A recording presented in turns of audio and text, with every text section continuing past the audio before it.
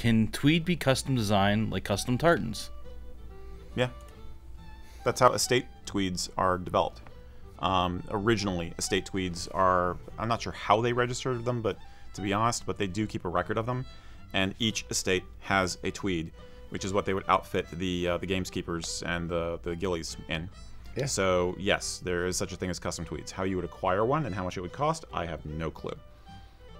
I know they exist, but I'm not sure how you would acquire one being a person here in the States. Yeah, it's there's no like tweed design program, so we'll start there. The and if it's herringbone, I'm going through the issue that I have mentally with the tweeds. Like, yes, somebody has to design tweeds, so obviously something can be done. I have no idea what it would cost. The other issue becomes, outside of cost, becomes viewing it, because tweeds generally have a nice earthy feel and texture, visual texture to it. And the herringbone pattern, or the chevrons, if you will they're like different colors mixed, so the warp and the weft can be different. So how could you look at it long distance? Yeah, so it's, I don't know how to mock it up. I know Sean, and I know he's already planning it, and he's like, he already has his email open. Rocky, you need to have a tweet designer so I can go on there. I'm going to buy 87 different... I know you, Sean. So the issue is going to become showing a visual representation of it before it is woven, without having to spend all the money to see if you like it or not. Yeah. Because a lot of times it's two different colors mixed. So yeah, it's an interesting concept. It is an interesting concept. Think about that. I think usually, again, estate tweeds are designed in a very personalized process. It's very much a bespoke kind of a thing. And so the person who's commissioning the tweed, they're probably choosing something they want based on samples they've already seen, saying, "Oh, I like the one they used over in Abernathy, and I like this one from this estate really well. Could you do something like that?"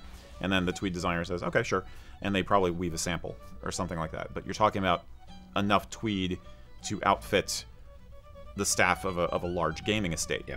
So that's Sean's talking about enough tweed to outfit himself. Yeah, which means the cost would go whoop, regardless. But yeah. So Sean, email me.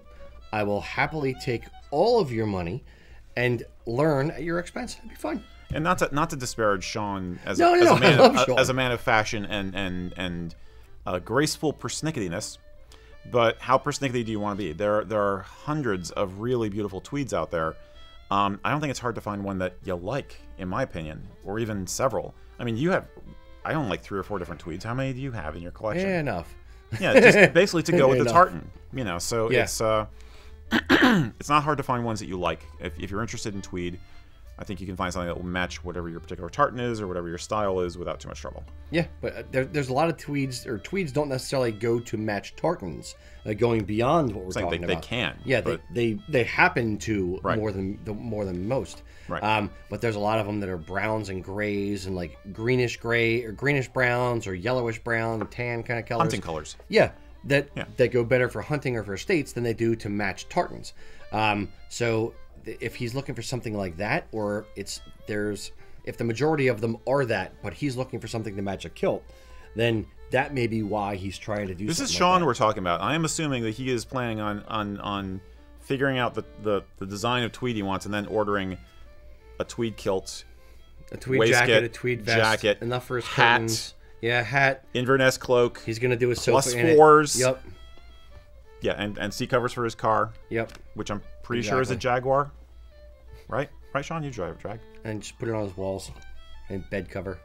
Just wrap himself up in it. Straight jacket. Exactly. Coffin liner. It's going to get enough for everything. Yep. Yeah, indeed. Let us know, Sean. Hope that helps.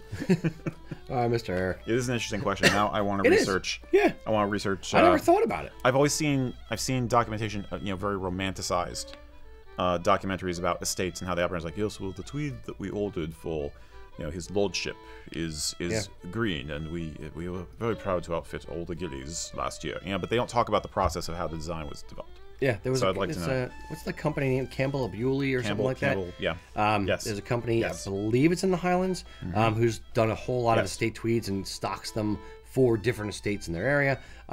So it is done.